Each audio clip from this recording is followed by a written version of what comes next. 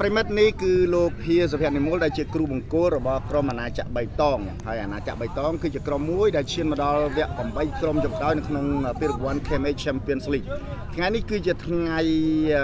អាទិត្យទី1ខែកក្កដាឆ្នាំ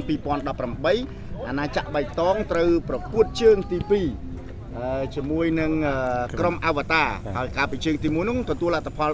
4-0ហើយជើងទី2នេះប្រសិនបើទទួលបានជ័យជំនះឬក៏លទ្ធផលយ៉ាងណាតើអាចនឹងខ្លាយទៅជាក្រុមដែលឈានទៅកាន់វគ្គ4ក្រុមចុងក្រោយដែរឬអត់សម្រាប់ការត្រៀមខ្លួនមិនដែរនិមល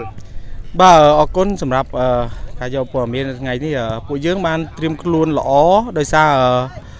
នៅក្នុងពូលដែលរៀបចំជំរុះឡើងនោះគឺយើងអត់មានការវឹកហាត់ជុំគ្នាបានល្អទេក៏ប៉ុន្តែចាប់ផ្ដើមពីឡើង16ក្រុមចុងក្រោយនេះយើងមានការរៀបចំវឹកហាត់ក៏ដូចជាត្រៀមខ្លួននិងថែរក្សាសុខភាពរៀងខ្លួនរបស់កីឡាករបានល្អប្រសើរច្រើនហើយលទ្ធផលនៅជើងទី1ដល់4-0នោះគឺជាលទ្ធផលមួយដែលយើងគិតថាកក់ក្ដៅក៏ប៉ុន្តែมันមានន័យថាវាសុវត្ថិភាព 100% ទេយើងនៅតែខំប្រឹងដដែលដូច្នេះយើងគ្រាន់តែមាន 70% ក្នុងដៃសម្រាប់ឈ្នះហើយនឹងឡើងទៅ4ក្រុមចុងក្រោយតែប៉ុណ្ណោះសម្រាប់កីឡាករអាជីពរបស់ក្រុមអាណាចក្របៃតងតើមានប្រមាណរូបដែរហើយថ្ងៃនេះចូលលេងដែរឬក៏អត់សម្រាប់កីឡាករអាជីពរបស់អាណាចក្របៃតងមាន2រូបគឺសុកច័ន្ទរស្មីនិងខេមរិនដោយសារគាត់ជាប់ភារកិច្ចនៅក្នុងលីកអញ្ចឹងខេមរិនក៏អត់បានមកទេអញ្ចឹងមានតែសុកច័ន្ទរស្មីទេអញ្ចឹងហើយថ្ងៃនេះសង្ឃឹម 70% ណាបាទ 70% ក្នុងដៃមើលឃើញចំណុចខ្លាំងនិងចំណុចខ្សោយអីខ្លះដែរចំពោះគូបរិបត្តិរបស់ខ្លួនបាទខ្ញុំឃើញចំណុចខ្លាំងរបស់គាត់គឺគាត់មានកីឡាករបរទេសដែល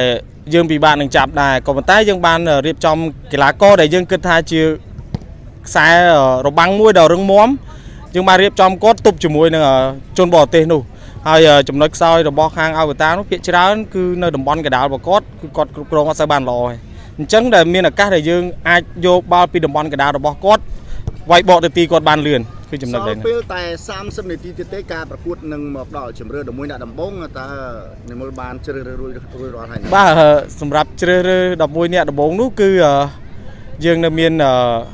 2ជម្រើសទី1និងជម្រើសទី2តែថាយើងត្រូវពិភាក្សាជាមួយក្រុមអ្នកដឹកនាំម្ដងទៀតតែត្រូវយកជម្រើសទី1ទម្រង់លេងបែបណាដែរថ្ងៃនេះបាទទម្រង់លេងរបស់យើងជាទូទៅគឺ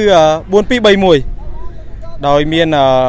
សុកច័ន្ទរស្មីនិងជាអូលីក៏នៅប្រយុទ្ធអូខេអញ្ចឹងមានអីដើម្បីនិយាយចុងក្រោយបាទជាចុងក្រោយក៏សូម